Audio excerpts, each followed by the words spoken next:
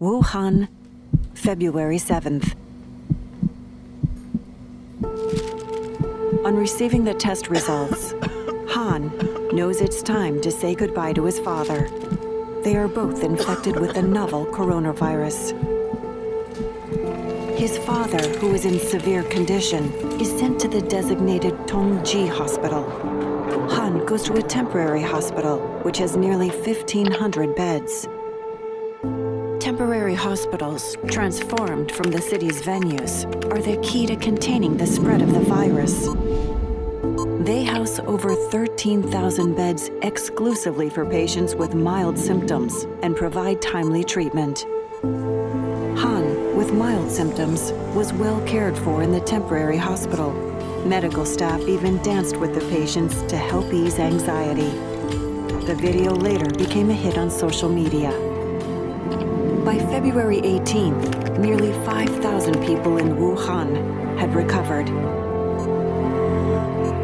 Wuhan's best hospitals were designated to treat patients like Han's father. By February 20th, there were 48 such hospitals, hardly enough to accommodate the 10,000 seriously ill patients. A total of 42,000 medical personnel came to Hubei to fight the epidemic.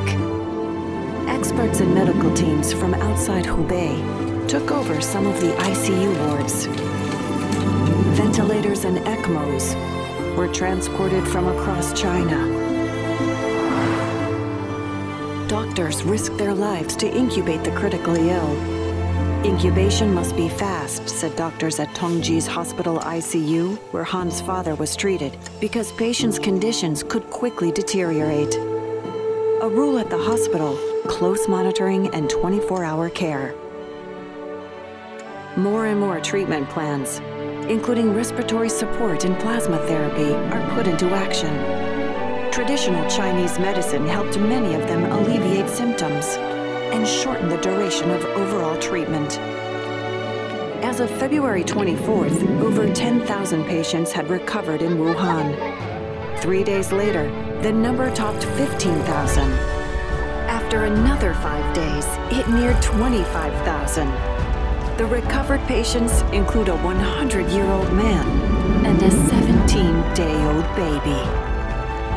Han and his father are now in quarantine after recovery. Their reunion is in sight. However, some doctors couldn't make it to the spring. They are the true heroes fighting the coronavirus.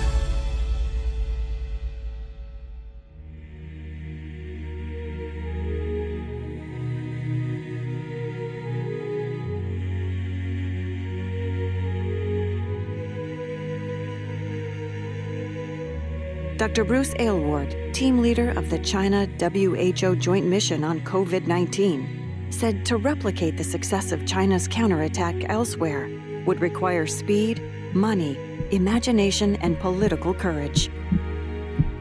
As the epidemic is spreading around the globe, only by cooperating with each other can we defeat the common enemy, COVID-19.